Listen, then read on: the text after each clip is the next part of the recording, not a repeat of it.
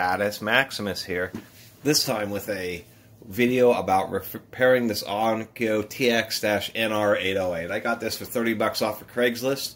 There's a special engineering mode. I guess I'll get that right out of the way. On many of these Onkyo receivers made in the last 10 to 15 years, they're all digital, not just Onkyo, but all the modern receivers. They're computers. And for maybe my regular subscribers, when you get into high-end electronics, I shouldn't say, it's like a world of art. So when you start getting into expensive electronics, when you're into that, unfortunately with the modern ones, it isn't going so much into the amplifiers. They're getting more efficient, but they just aren't built quite as heavy duty because you're paying for just the whole motherboard, a whole computer board of electronics and the licensing and the cost of all the chips. It's kind of unfortunate. Onkyo, over the last decade, has had a variety of issues with chips with thermal fatiguing. It happens in computer graphics cards. There's tons of videos known as BGA reworking. And so that's the issue here. This receiver has the infamous, it seems to turn on and work fine, clicks twice, it interacts fine, except for the speaker grid array. This is a 7.1 receiver. It's not displaying, and there's just no audio output, even in its quote-unquote pure direct mode that bypasses electronics. Research online seems to show that most of it has to do with the culprit, which is the little DTS, Dolby Digital Decoder chip over here. And so we're going to see. There's how you reset the Onkyos is you would, like on this unit, you would hold the VCR button, you'd turn it on, you'd hold the VCR button, you'd press the power button, it'll say clear, you'll continue to hold that for a couple seconds, it'll turn itself off. That's a factory reset. There's an engineering mode where it counts the hours that the receiver's been turned on, just like a piece of equipment with the Hobbs meter, an hour runtime, like generators have hour meters on them. That mode's a bit different. You would have the receiver on. There's always going to be a display which will change what information is displaying on the screen. You press and hold display, and then you press simultaneously, just tap the power button, but it won't turn off. Then you let go of display, and there'll be like a setup button somewhere, either down here or up on the upper part, where you can enter setup. And as soon as you hit setup, it'll tell you the temperature and then the number of hours. This receiver is provided a life of 22,000 hours. So I can see why the person wasn't super upset. He was aware of the HDMI board issue. Apparently this has never been fixed. This was one that just happened to just work. It just worked like it was supposed to for 22,000 hours. That's a respectable lifetime. A lot of forum posts were saving 17 to 20,000 hours. So this already exceeded a good lifespan. So I'm going to see if that's the issue. Exhibits it. So I'm going to apply just a little bit of heat. For anybody watching these videos about trying to fix the Onkyo DTS chips, the things about using halogen bulbs and hair dryers, that more or less could work, but you don't have any way of telling how hot the chip is. And you have to be aware that these are run through ovens. That's why they use these special non-electrolytic. So capacitors that are the traditional black plastic wrap have like a liquid inside them. These are aluminum. They really last a lot longer, and they can be run through the ovens. The solder melts at between 190 and 210, 215 degrees Celsius, 375 to 400 degrees Fahrenheit. So first I'm just going to try heating up this chip, doing a reset, and just heating it up, seeing if that will cause, if that seems to be the root of the issue. Sometimes those chips just totally burn up, or other chips burn up, and it's basically, I'll just take this thing apart. You know, for 30 bucks, I'll just use it for various components and parts for projects, like a big heat sink and capacitors and things. Another quick note about the amplifier section on these. I mean, this one's decent. It's a 7.1 push-pull, 14 power transistors total for all between all the channels. It weighs 40 pounds. You know, it's pretty decent, but once again, just so much money is being spent on the motherboard that the amplifier section just isn't. I currently have an older 7.1 Yamaha that was like right at the cusp where they were, you could use the microphone for them to set themselves up, which is awesome. I mean, on the Yamaha, it is really awesome, the self-configuring receivers. But it doesn't have all this stuff. This, you know, the modern receivers now just have like a litany of icons on the bottom, and that's what you're paying for. And unfortunately, they are sacrificing a bit. You know, it meets its advertised specifications, but it's just not as overbuilt as ones from like 15 to 20 years ago for the amount of money that you're spending. It's kind of unfortunate. Now you have to spend $1,500, $2,000 to really get the heavy-duty amplifier sections along with the electronics. But with Onkyo's amount of issues that they've had, you know, this once again happens with a lot of electronics, but it's still unfortunate. They did extend the warranty a bunch. This is out of that extended warranty. They'll give you a rebate, which is like 35% off of MSRP on some various receivers. I'm not going to do that. I'm just going to take this and have this Harbor Freight IR20. Harbor Freight has a variety. You really want some type of a heat gun. You don't want a touch contact probe because you don't want to be touching this chip when you're trying to get the solder to remelt. You really want something where you can point at it. This one happens to have a 20-to-1 ratio, so it's going to have a nice tight spot, and it's going to get some pretty good readings because it's a black chip. Really pretty optimal here. So we're at 68 degrees. We're going to heat this up to maybe 150 or something and see how it goes.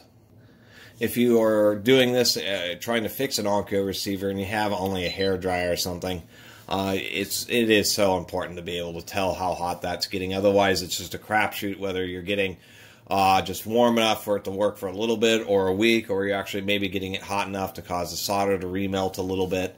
It will be a periodic issue, and you really need an electronics professional to pull up the chip and, you know, recondition it and resolder it.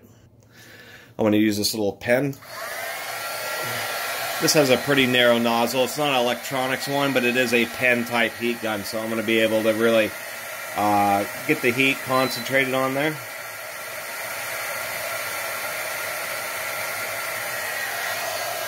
It only took that long. How hot is it right now?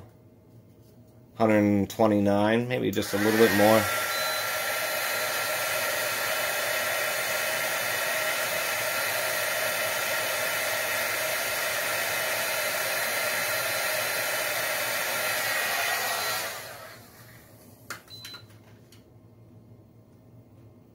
We're getting pretty warm there. Wave this around, make sure I really get the good reading. There's a good reading.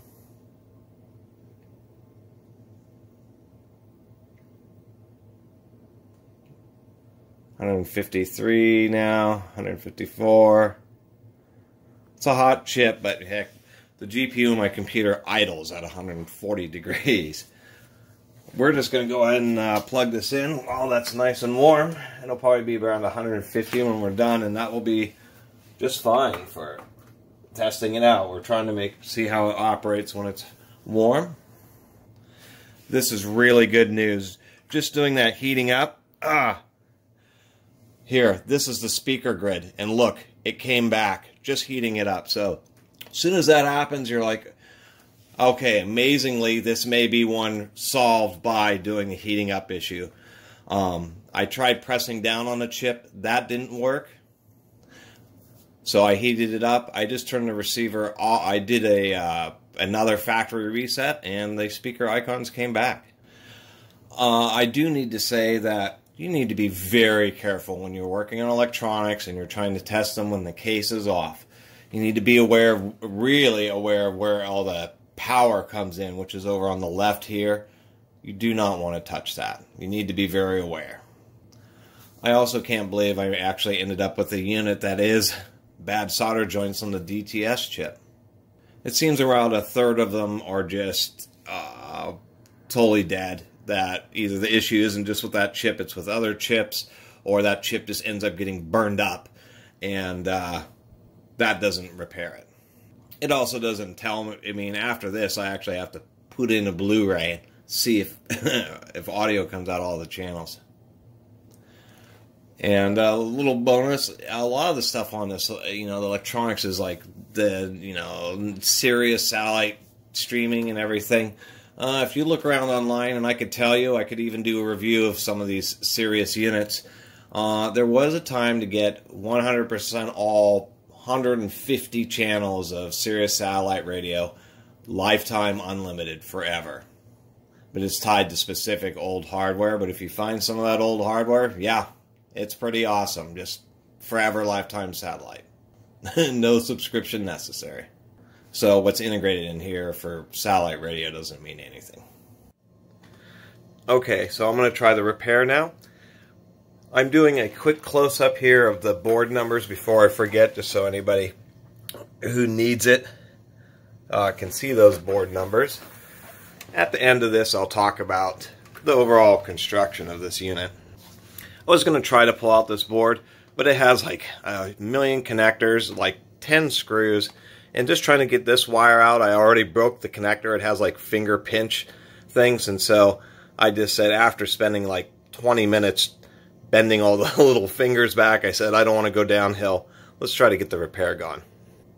Alright, here we go. I'm going to start preheating it. It's going to be a little noisy. I'm going to get it to around 300 degrees or so. Get this out of my way. Constantly measuring the temp.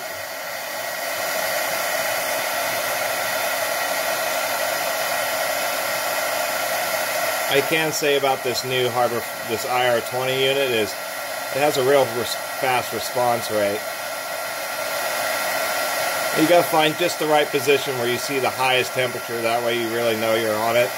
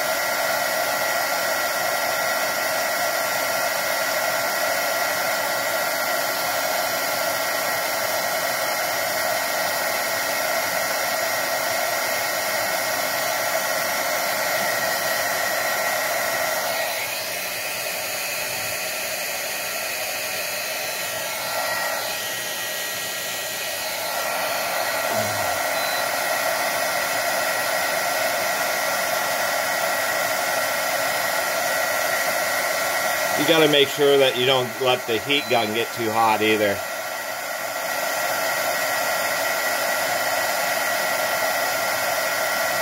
So I periodically pull this away just to try to get a really good measurement. And you want to limit the amount of time. I'm probably taking too long and may have to redo this here.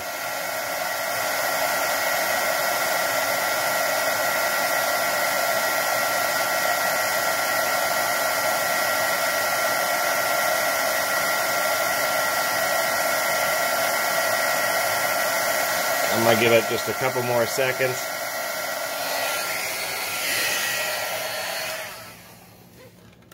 Try to get a better measurement off of this. 360 degrees or so, but I don't know how.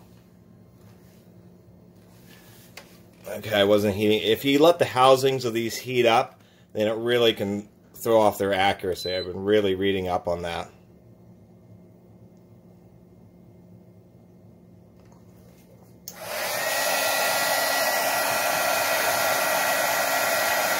I'll do that one more time here. So, it's tedious, and you got to really let it heat up and really get to that melt temperature and let it sit there for a few seconds. That's the easy way. I didn't cut out a piece of aluminum foil, which is something that you may want to do just to help protect heat from the rest of the circuits and components. I want to let this cool down the room temperature, and then I'm going to see how it runs, leave it on for an hour or two if it does work after this, and see if it has the issue. I may have not quite got enough heat in there, maybe not quite got it properly, so it may work for a week or something. But then you just come in and try it again with maybe just a little bit more heat, because there's not really anything to lose on a receiver that dies like this. So anyway, I'll be back in just a second here. And after I leave it run, I'm going to see how hot this chip is and see if maybe it really does need a heat sink. And if it does, there's like double-sided thermal tape. I'm going to find a little, like a piece of wire or something that I can bend to use as to give it spring tension to hold it on, so it's easy to pull off, and just use a little bit of standard thermal paste. Okay, I have a quick update. So far, it's actually working. That was the actual fix. I went back and made sure I got that chip to at least 375 degrees. We'll see how it is. I haven't tested any of the HDMI switching or upsampling or the networking or any of that kind of digital stuff, but it does put out audio out left and right. The pure direct mode works, so we're making progress. But I wanted to show this real fast. The root cause, both of the CPUs really need heat sinks. If I can get this aimed just right, this little chip is already, this thing's been on for 10 minutes, and with the case off, and this chip is already over 100 degrees.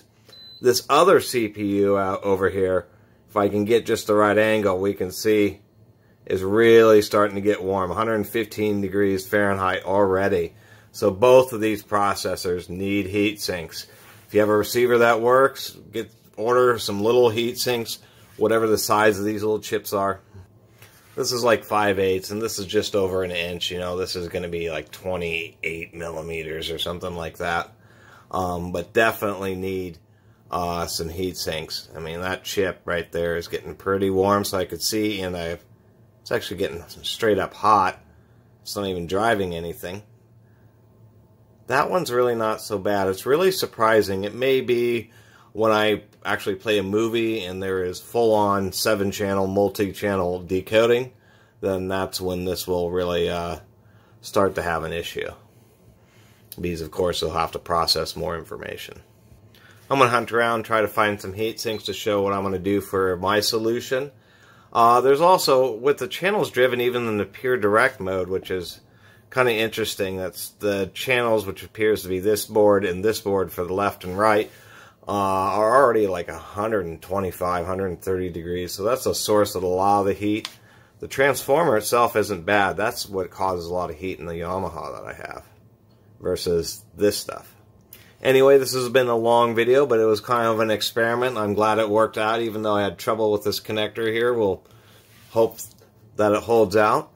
We do know the source, at least on this one, is the issue, so, you know, I can decide if I want, you know, an electronics shop's going to probably charge a lot of money to desolder and resolder both of those chips.